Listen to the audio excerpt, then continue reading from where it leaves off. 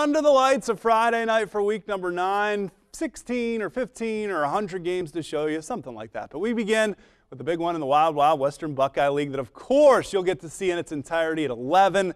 We've been waiting for it all year. The Auglaize County rivalry renewed. They don't play twice a year like they used to back in the 30s, but 8-0 defending league champion Wapak, 8-0 St. Mary's. Redskins handed OG its first loss of the year last Friday. Their record 33rd straight in league play. On the other hand, the Riders outscoring Western Buckeye League opponents 41 to 4.8. Something would have to give tonight in a defensive battle from the stadium. A beautiful night. Look at the tip by that defensive lineman for St. Mary's. So a punt ensues. 8 minutes left in the second quarter. Dustin Howe to Seth Voorhees gets it to the 20. First down yardage.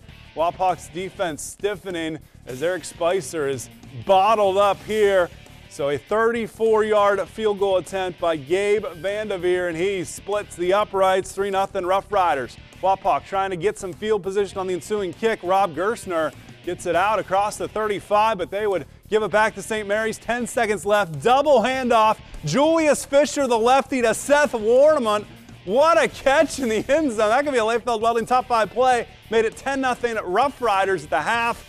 And St. Mary's holds on 13-7. We're going to have more on this game with one of the announcers, Aaron Matthews, in just a little bit. And you can watch the entire thing at 11 on WTLW.